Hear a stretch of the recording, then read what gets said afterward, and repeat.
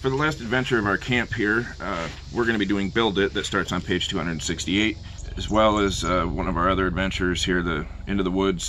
This is going to be a lot of me talking, and then we're going to be putting a lot of pictures on screen as I talk. This one also has a final project at the end to build your project, so create a list of materials needed to build your project, put a check mark next to the tools on your list that you used for the first time. We're going to talk about a couple of different projects that we have to do, or that you can do. Kits for these projects, of course, are going to be available online, or you can use it from scrap wood in your garage.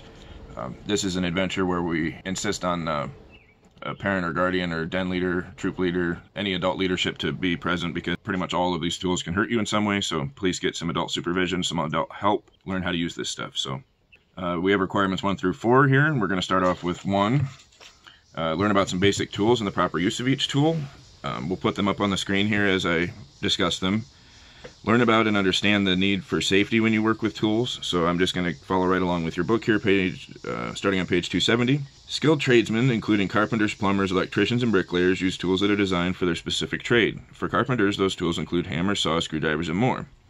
So for a hammer drives and pulls nails. A common hammer weighs 12 to 16 ounces and has a curved claw for pulling out nails.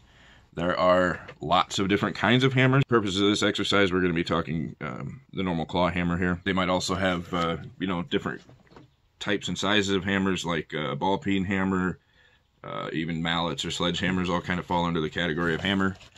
It's basically something with a weighted end that you use to hit other things with to accomplish a goal. Screwdrivers drive screws into wood. You'll probably need small, medium, and large screwdrivers for both slotted screws, which have straight slots in their heads, and Phillips screws, which have an X-shaped slot. There's also other kinds of drives. There's a square drive, there's Torx, there's the hex head, which are the kind of Allen wrenches here that we're going to talk about here. So some screws have 6-sided holes on top. To drive one of those screws, you need an L-shaped metal tool called an Allen wrench. Again, they come in different sizes. You got to make sure you get the right size here. You can strip out the screw. A chisel looks somewhat like a flathead screwdriver. It has a sharper tip, however, and it is used for shaving away small amounts of wood. To use it, you hold it against the wood and hit the end of the handle with a mallet. And of course, these are primarily just carpentry tools. There's a ton of different types of chisels that are used for wood carving and wood turning. An awl is a tool used for making small holes in wood and leather. It has a wooden handle and a thin, sharp metal point.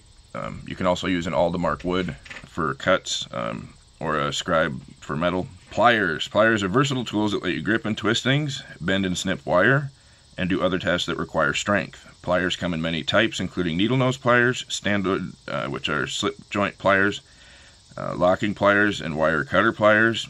It is useful to have several types and sizes in your toolbox.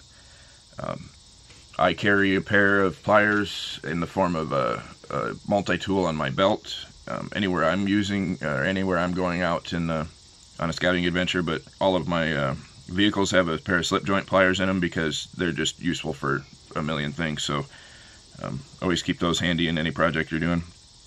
A handsaw. When you need to cut a board in half, a 14-inch rough cut handsaw or cross cut saw is a handy tool to have. It will certainly do the cutting for smaller pieces of wood. Since it fits in your toolbox, it will always be close at hand. It also discusses the coping saw here, which is when you want to make detailed or curved cuts in woods, plastic, or foam. You'll need a coping saw. A lot of times nowadays we're going to use power tools, but for the purposes of this project we use hand tools. And of course always get help. Obviously any of these tools can hurt you, and we want some adult supervision here, so just to remind you guys that. A sanding block is a tool that you attach sandpaper to. You can also use soft foam sanding blocks that allow you to sand curved or contoured objects.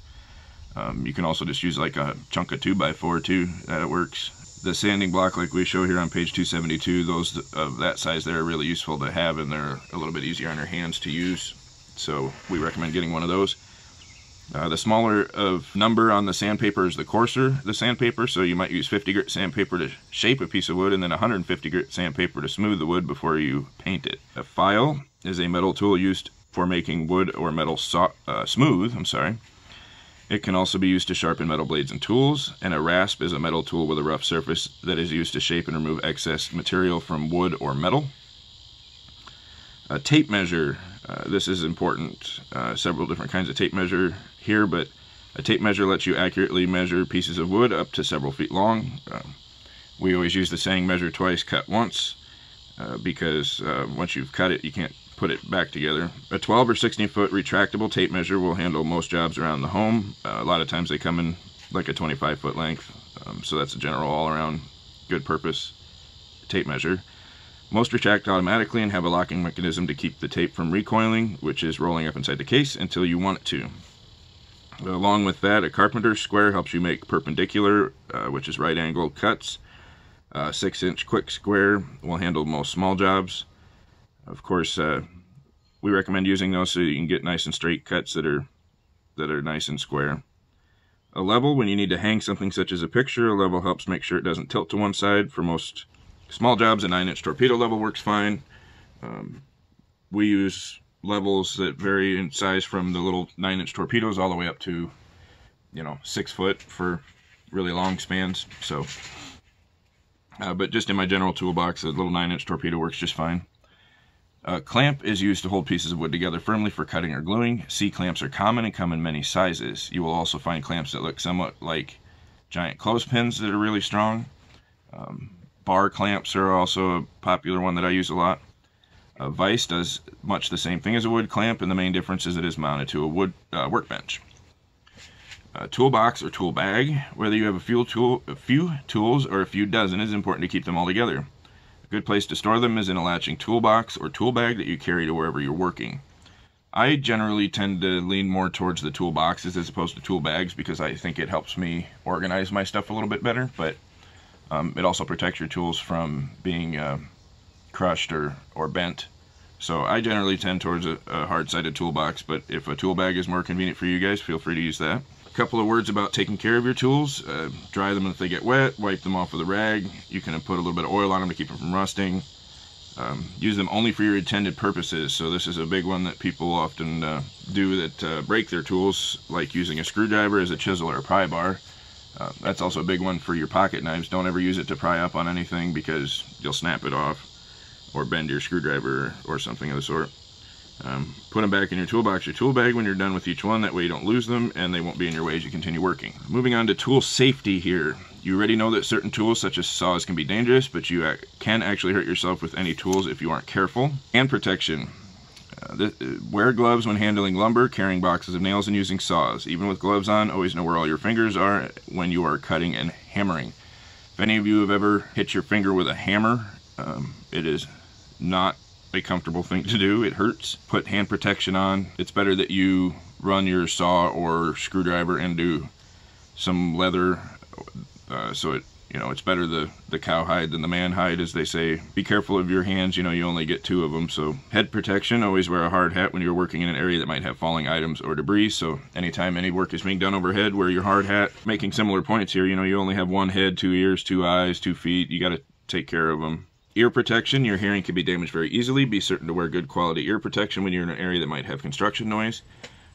This can be just as simple as earplugs. I always keep those around because in my younger days I was bad about it, and now I'm missing some hearing, and it doesn't take very much hearing loss before you have a hard time communicating. Be very mindful of that. Even something as simple as banging on a piece of metal can be really loud, so take care of your ears. Once you lose your hearing, you're not getting it back. Eye protection. Safety glasses are a must on every project. If you wear prescription glasses, you can get safety glasses that fit over your glasses, or you can buy side shields that slip into earpieces of your glasses.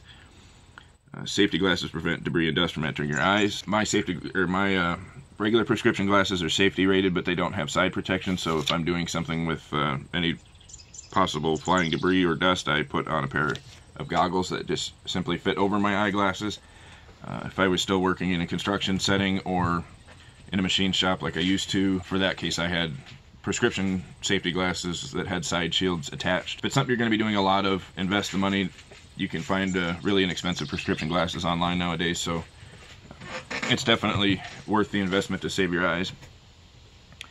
Wear good quality leather shoes with thick soles if possible. This type of shoe will protect your foot if something falls on it and will prevent a puncture if you step on a nail. Never wear sandals, flip-flops, or open-toed shoes when working with tools. If you're going to be around anything really heavy, a falling steel toe is recommended. The place I used to work as a machinist, they also required metatarsal protection. That's a shield that goes over the top of your foot so you don't break those bones if you drop something on it. The one castings I used to work on were 800 pounds, so if you dropped one of those on your foot, you'd be in for a bad day for sure. Lung protection.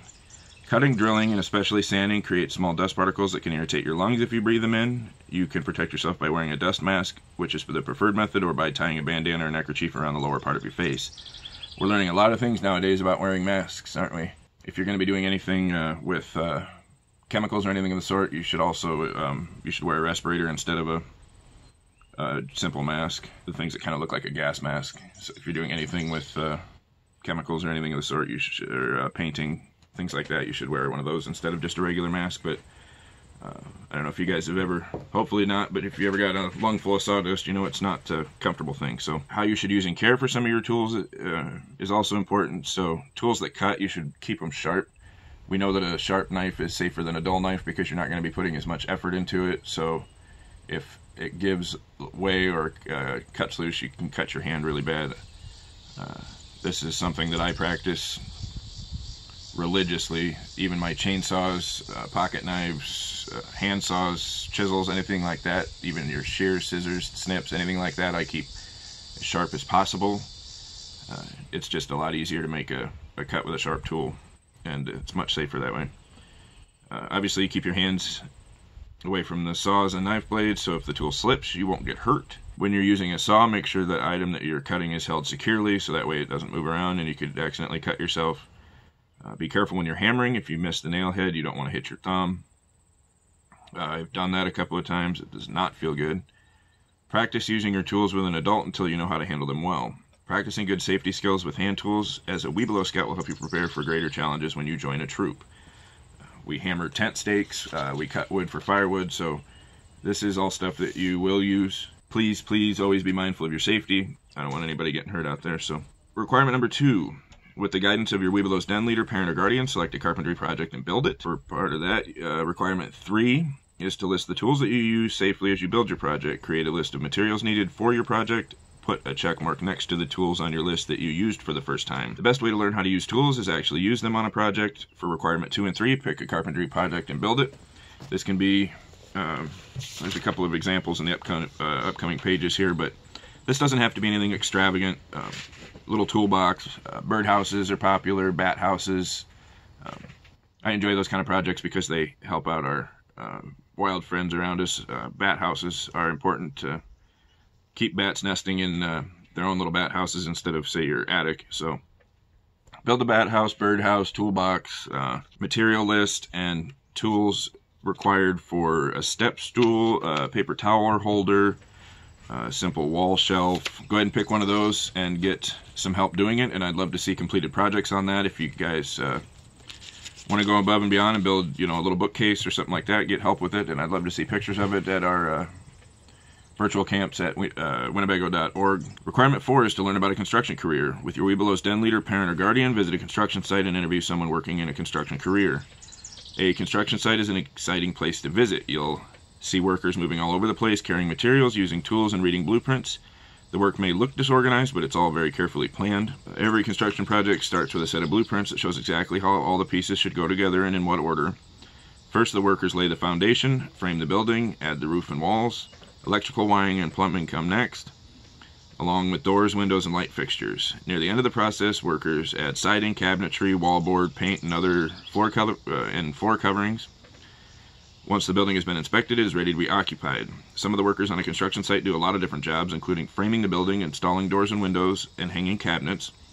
Others handle specialized jobs such as roofing or plumbing. Construction workers use their hands, but they also use their brains. A lot of measuring is involved, and good math skills are a must. Teamwork is also very important because construction workers have to cooperate with people working on the same things they are working on or parts of the construction process. Look for examples of teamwork when you visit a construction site. When you interview a construction worker, ask questions like, what parts of the building do you work on? How do you acquire the skills in the job you use? Did you go to a trade school, learn on the job, or both?